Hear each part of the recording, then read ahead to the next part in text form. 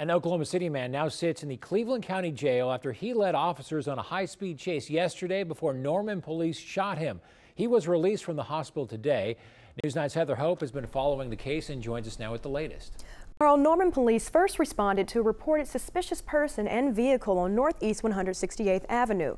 But when officers spotted the matching vehicle, the driver took off and led police on a pursuit. We don't encourage anyone to run from the police, but for whatever reason, this fellow decided to.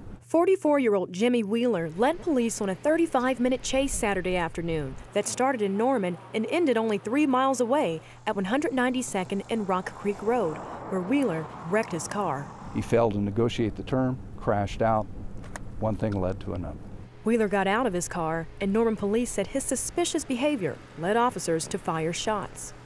The family living here in this home off 192nd Avenue said they didn't want to talk on camera, but were home during the entire time of the crash. Said they heard a big boom and were scared as shots were fired.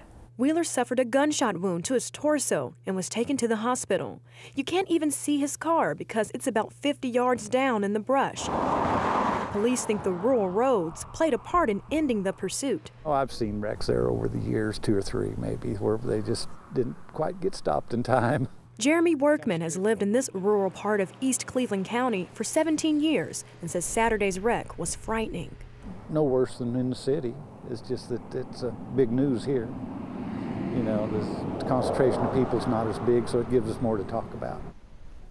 Wheeler was booked in the Cleveland County Jail this evening for eluding a police officer. He already had 2 active Oklahoma County arrest warrants for the alleged crimes of robbery with a firearm and possession of a firearm after a felony conviction. Heather Hope, News 9. All right, Heather, thank you. Both Norman police officers involved are in good condition and are on routine administrative assignment pending the investigation.